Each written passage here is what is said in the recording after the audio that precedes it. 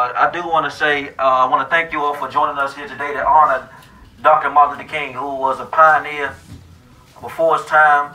And we always praise and honor people when they're gone. But Dr. King faced a lot of adversity, a lot of criticism, a lot of ridicule that even led to his death of a homicide. And so I always say, in the words of Dr. Martin Luther King, that bad things happen when good people do nothing. And so we are the good people. I stand as the councilman representing the Great Ward 8 right now in Southeast Washington, D.C. And we have a mighty work ahead. That's right. We have a mighty work. When I say a mighty work, you say ahead. We have a mighty work. Ahead. Anytime that we see, just in the last 2 weeks, that we are tearing down homeless tents in Washington, D.C. We have a mighty work. Amen. We have a mighty work. Amen. I read the article of one of the homeless victims, and he said, you guys have keys to a house and a bed to sleep in. And this is all I have. And yet you took this away from me. If my heart wasn't pricked, if your heart wasn't pricked, and if a tear is shed, then we are inhumane. We have a $15.5 billion budget. Yet last year, in Ward 8, the budget was cut by $10.4 million. With a $1 billion increase. And so I had to write legislation, fight tooth and nail just to get the money put back in the budget. We have work. Amen. We have work. Amen. And so I'm committed. I learned a long time ago, you can't conquer anything that you're not committed to. I'm honored to serve in this community. It's not an easy task. Nope. Anytime on Dr. Martin Luther King Avenue last Friday, we had another young man victim of gunshot wounds. Intersecting Malcolm X Avenue. What's the irony in that? That in 2020, we're still preaching the same message, that we need safety in our room. If you're a violence interrupter, let me see your hand. If you're a violence interrupter, credible messenger, on the front line advocating and fighting for justice and equality and safety for our community, give these young men and young ladies a round of applause for laying their life down every day. It's not an easy task. And we need more. See, when I came into City Hall advocating for youth violence prevention, you know what the narrative was? That crime was down. In the words of Philip Purnell, yeah, crime is down. Down the street, around the corner, at our schools, in our hallways, in our communities. And so we fought tooth and nail to get money put in the budget when it wasn't popular. $0 was in the budget. I had to call the chairman. I said, Chairman, we cannot go another year not putting money in violence prevention. And so we got $750,000, which is a drop in the bucket.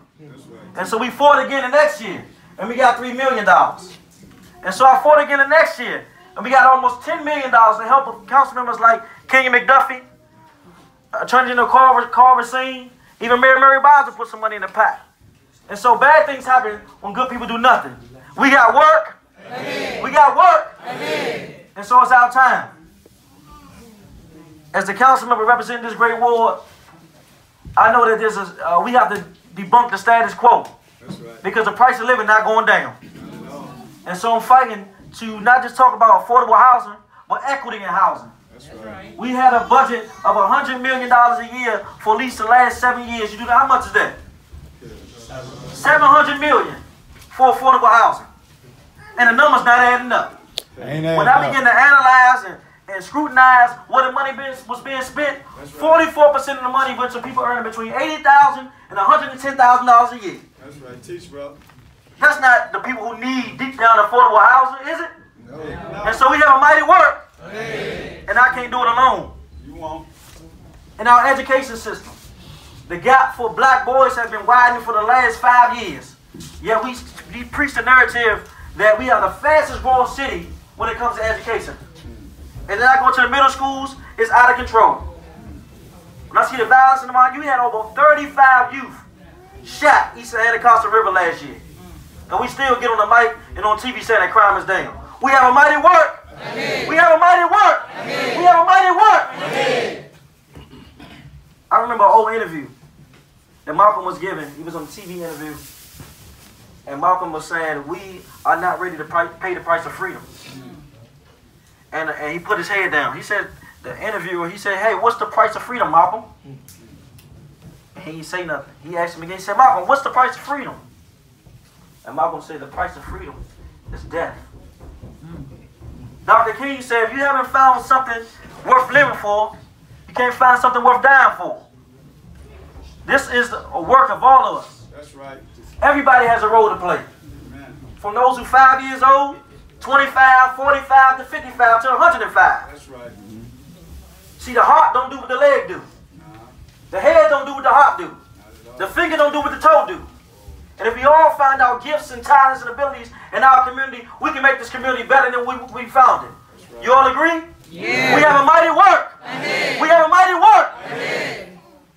As I reflected on this holiday season and the cold outside, when I woke up this morning, and I began to get dressed, you know where I found my courage and strength? I found it in our ancestors. That's right. Who walked across miles and miles of state lines. That's right. In the cold, Amen. in the heat, That's in right. dress shoes. That's right. They ain't had cohons back then. No. They had them hard bottles, carrying bags across state lines. So it's an honor. Say honor. Honor. It's an honor. Say honor. Honor. It's an honor for us to wake up That's right. in our health, That's right. in our right minds, You know it. to walk a mile Man. for those ancestors. Amen. That's right. And those in our families That's who right. paid the way for us to get here today. That's right. Because some of us not supposed to be here. Preach. Some of us supposed to be somewhere else struggling. Some of us supposed to be still incarcerated. Some of us supposed to be just coming home. That's And some of us supposed to have our picture on the t-shirt. That's right. But God, That's But right. God. God takes the foolish things of the world Hallelujah. to shame the wise. That's right. He'll take somebody that everybody think to throw away and fix you up and make you look like something. That's right. I know because I'm a witness. Anybody is a witness in the house tonight? Today? That's right. Can I get a witness in the house today? You know good and well you was a hot mess. That's right. Hot mess. Everybody around you ain't want to be around you because your attitude stinks. You're a rebel rouser. But God will fix you up. Yes, He will. Do you know that we're in a community right now That's right. and nobody coming to save us but us? That's right. Ain't nobody coming. That's right. There's no special operators coming. We can't wait for the police department to do it. We can't wait for a councilman to do it. We can't wait for a mayor to do it. Ain't nobody coming to save us but us. That's right. Amen. Teach, brother.